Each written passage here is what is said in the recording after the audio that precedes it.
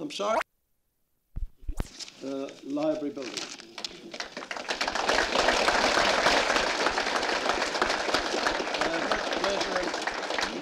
I have much pleasure in asking the Minister if he'll be good enough to carry out this function. Thank you very much. Look up to you.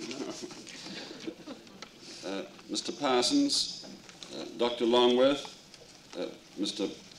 Hoffer, Miss Swinburne, members of the Swinburne family, members of the State Parliament, and ladies and gentlemen. I was very happy indeed to be here on this occasion, and I'm delighted for the invitation to open this fine new library. I'm especially pleased to be here for this particular occasion because I think it was when I was Minister for Education for the Commonwealth on an earlier occasion that the State and the Commonwealth combined made the decisions which have led to the construction of this library.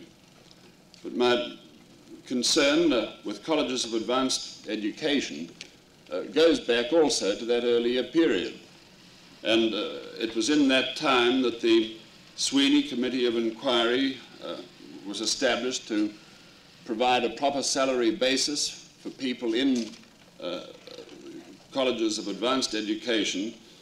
And the Wiltshire Committee was also established, which has led to the Australian Council of Awards in Advanced Education. And this council is now operating. It's had 2 or 3 meetings, and I understand that good progress has been made in the initial discussions. The talents and inclinations of many students are more directed to the colleges than to the types of course and to the opportunities available in universities.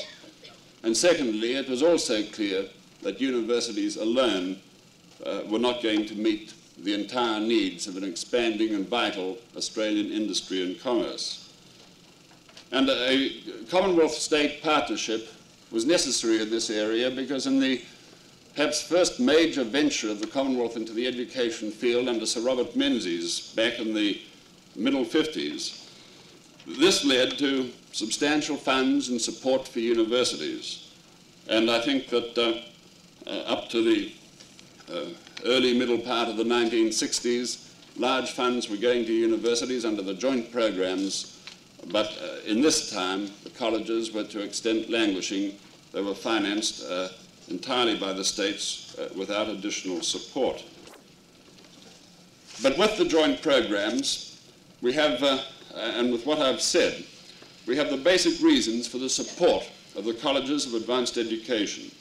Their purpose broadly is to widen the types of courses that are available to students and to widen the opportunities for students at the tertiary level. And the colleges of advanced education certainly do this.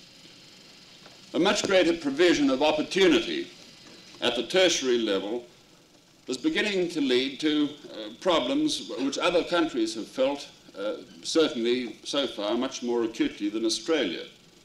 And that concerns the important question of the future employment of graduates and diplomats. At the present moment, I think we only see the very beginnings of this problem to the extent that it is a problem in Australia. And it's confined to fairly narrow areas. For example, women's arts graduates and doctorates of philosophy. Of course, the immediate problem can be overemphasized, and I think sometimes is. In many fields, perhaps most, there's a reasonable balance of supply and demand of people trained in our tertiary institutions. But we must ensure that the apparent imbalance in some areas is corrected to the extent that we're capable of doing so. The report of the chairman of the Australian Vice-Chancellors Committee for the period 1967 to 1970 points to the present special areas of concern. As I mentioned earlier, women's arts graduates and doctorates of philosophy, graduates with training in a highly specialized field. Solutions of sorts for the former problem are, I think, appearing. And for instance, I've noted that in the Canberra College of Advanced Education, there are quite a significant number of first-degree students from the National University, who, after their general degree course, are enrolling in the College of Advanced Education in courses of librarianship, teaching, secretarial studies, and I think that this move is likely to broaden into other areas. But this may not be the only kind of solution to this problem.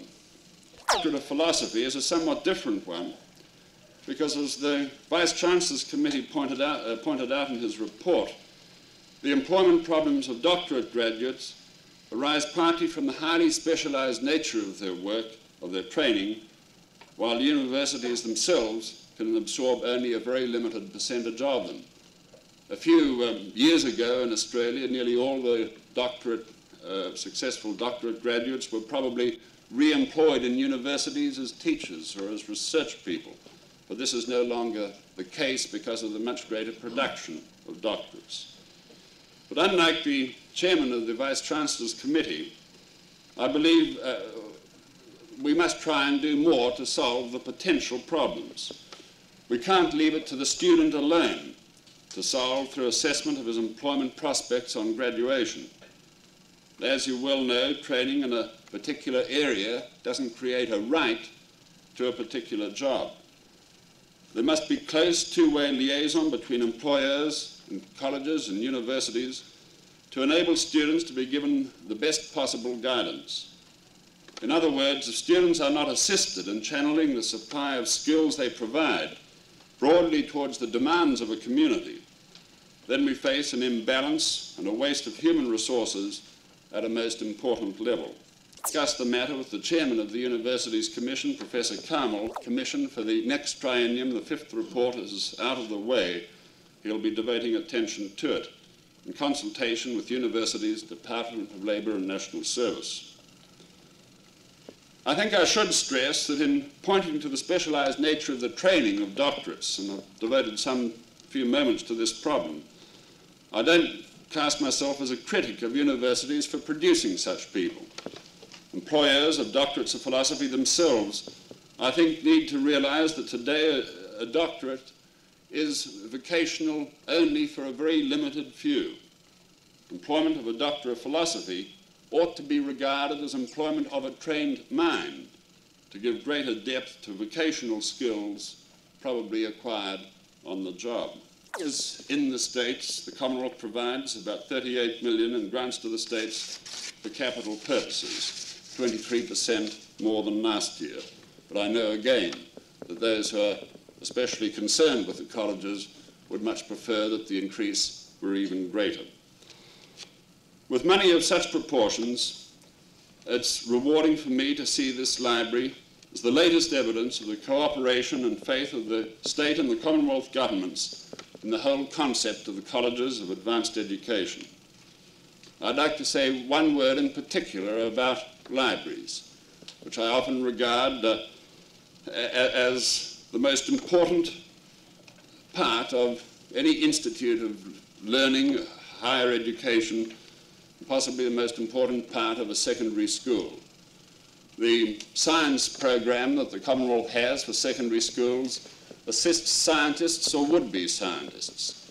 But a modern library in a secondary school or a modern library well equipped in a college of advanced education will be of enormous advantage, indeed will fill a quite essential purpose for all those who are passing through the particular institution.